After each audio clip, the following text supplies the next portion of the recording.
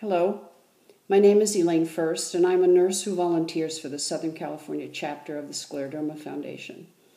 I walk for a cure in honor of the people living with this uncommon, very difficult disease, and in memory of those that have died from it.